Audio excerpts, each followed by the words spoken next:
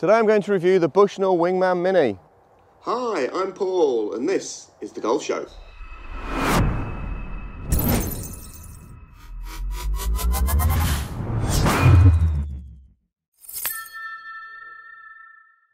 Hey everyone, how's it going? It's great to be back after a summer break. Today I'm going to review the Bushnell Wingman Mini. Now this is an Audible GPS device and a Bluetooth speaker. Now no music on the course, it's pretty controversial, so we can have a chat about that. But this is quite a nice piece of kit.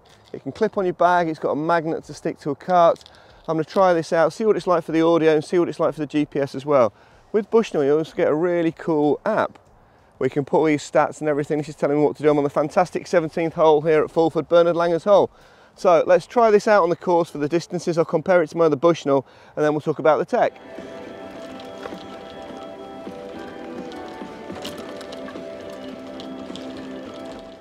So Bushnell, what have I got on this hole? Hole 17, par 4, center 357 yards, front 336, back 374. So looking at the app, it's telling me 225 off the tee, leaves just over 130 in. Tricky hole is you don't want to take driver, you can get blocked out really easily, and there is water down there for the big hitters. So let's see if that's a 3-iron.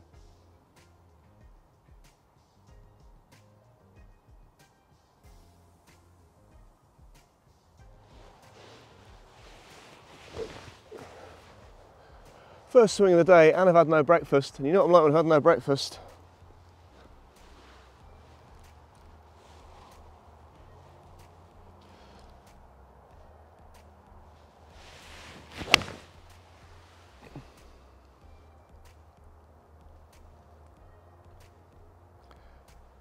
It's pretty nice. When My Golf Spy reviewed the Wingman Mini, they gave it a score of 92 out of 100, which is fantastic. That puts it right up there with the best quality compact Bluetooth audio devices out there. Now the 17th will always be remembered as Bernard Langer's hole. Obviously went in the tree down there by the green, but it's a beautiful hole. It's really challenging because from the tee, it looks like the widest fairway in the world. But because you've got the big oak tree down there, you've got to be playing from the left-hand side of the fairway, so you're really aiming at left-hand side of the fairway here. You've got the big trees on that side. I didn't miss those by much, but I'm now in the Lord Mayor's office. That's not bad before breakfast. Middle of the fairway on 17, happy days. I now want to test the accuracy of the Wingman Mini against my Bushnell rangefinder. Now of course we're assuming this is accurate, but I think these things are generally pretty good. So let's see what I've got left going into this green.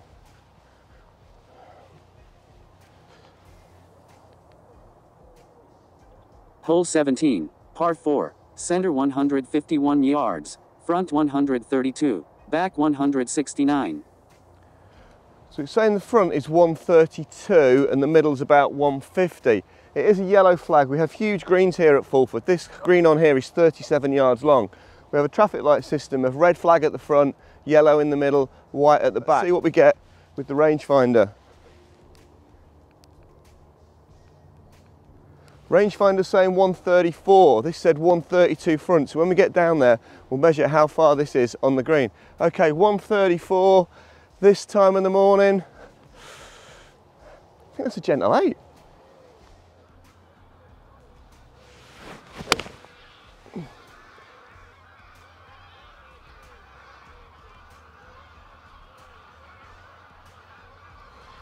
I just walked back from the green because I've got a bit of a concern. When I measured that, it said the middle was 151 on here.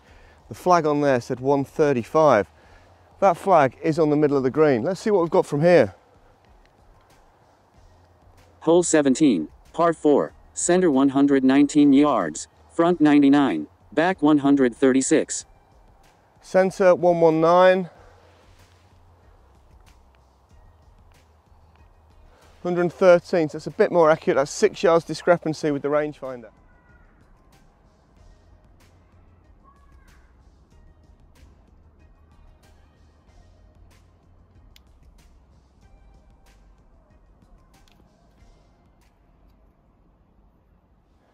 Whilst it's quiet on the course, I just want to do another test because music on the course is very controversial. Some courses won't allow it, some courses perhaps people do it and nobody knows. So I'm 25 yards away from my trolley. Let's play some music and see if we can hear it. I've got that cranked up to the top volume. I can hear that from here. Now 25 yards is a reasonable distance, I guess, from a green to a tee. You've got to be very mindful of the golfers. So it's not mega loud, but I can certainly hear it. Interesting. Hi, I'm Paul, and this is the Golf Show. From 10 yards away now, quite a bit louder.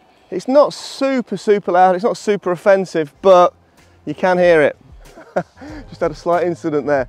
You've got to be mindful that this is connected to your phone via Bluetooth. So if you don't turn off notifications, if you don't enable Do Not Disturb, your phone will ring via the speaker. So everyone's just heard the Top Gun theme tune, you know, whilst I've been out on the golf course. Bit embarrassing.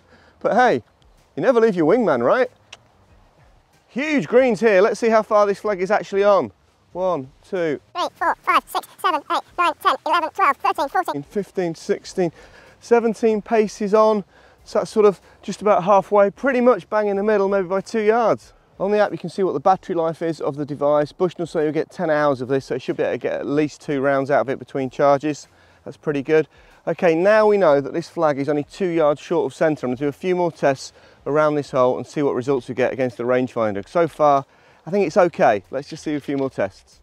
Hole 17, par 4, center 40 yards, front 23, back 58.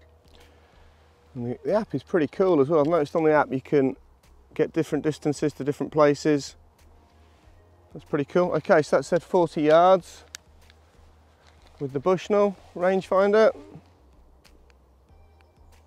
38, and it is 2 yards shy, so that's bang on. That's fantastic. Okay, let's try it out from over here. That's relief. I don't know what happened in the middle of the fairway there earlier, but the last two I've done have been spot on, which is great.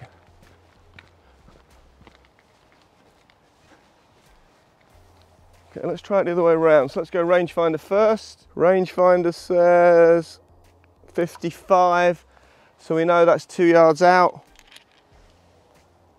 Hole 17, par 4, 55 yards to the pin, front 36. Wow. Back. Just off the green, 2 putts for par. That would make breakfast taste nicer. Let's have that in breakfast.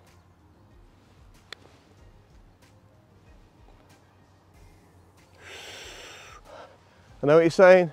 Different episode, different putter.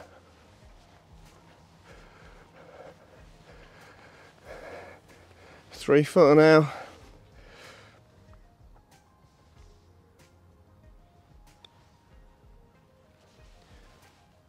Just hate golf. Hate it. Could I do a YouTube channel of fishing or something? Okay, we've checked it out on the course.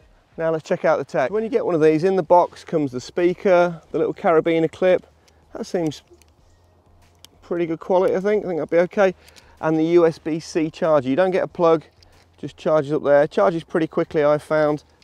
You've got your volume buttons there. You control everything through the Bushnell button, so one click.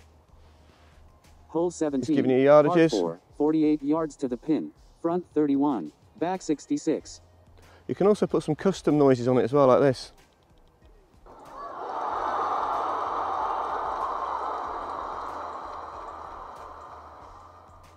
There's also some Audible first tee introduction, so it'll say on the tee, Paul Hemlin, which I think is pretty cool, so that's quite good fun.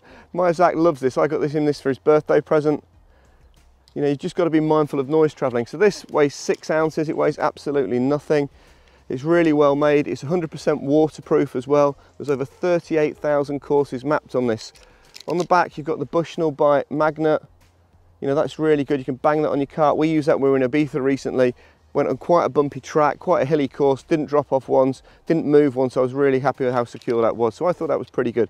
£95, I think there's quite a lot of tech in there. What do you think? Handily placed on the top, you've got the volume buttons up and down, you've got the on-off button there, and this triangle button, if you press that, that'll start the music.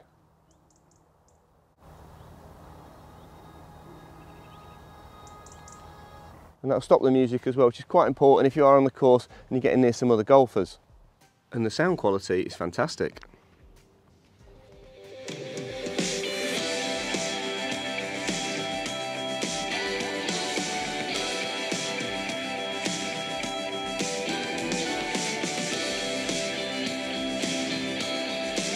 Okay, so we can't put it off any longer. We need to talk about the elephant in the room. Is there a place for music on the golf course? Now, I think it's a bit more common in the States, but I'm seeing it creeping in more and more here in the UK.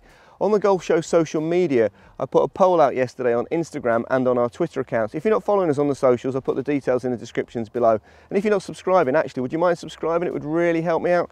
Okay, so on Instagram, 62% said yes, there was a place for music on the golf course, 38% said no. On Twitter, the other way around, so maybe a slightly different age demographic. On Twitter, 45% said no, 55% yes. If you add all those votes up together, overall, 54% said music should be allowed on the golf course. Controversial. On the Bushnell Golf app, you can add your scores, fairways hit, greens hit, number of putts, keep all your stats. Zach started using that as well. You can just do it on your phone while out on the course. Really easy to use. The Bushnell app is excellent. The Bushnell app is available for your phone on Apple and on Android. It's pretty quick, very intuitive as well. I've only used this for sort of a round or so. Connects really quickly to your device, then it works out which courses are nearby to you. You then tap on whichever course it is. 38,000 courses are mapped on there. Change your settings, your handicap, then it starts to download the course, does that pretty quickly.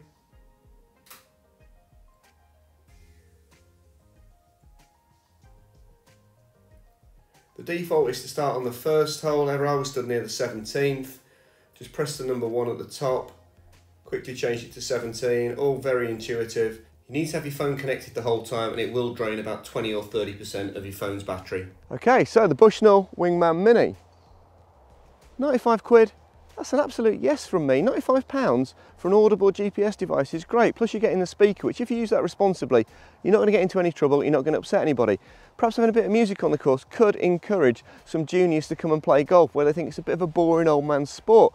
What do you guys think? I'd love to hear your comments on this because this is going to be super controversial, but for me, £95, worth the money. I'm definitely going to use this for winter golf. Okay guys, I really hope you enjoyed that review. It's not just driver tests and course review here on the Golf Show. We do all manner of reviews. Bluetooth speaker, who would have thought that we would bring one of those on a golf show?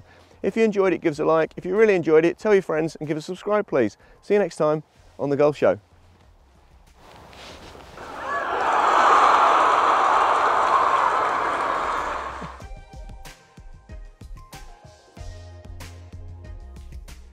I hope you enjoyed that episode of the Golf Show. To watch another, click here. To subscribe, click here.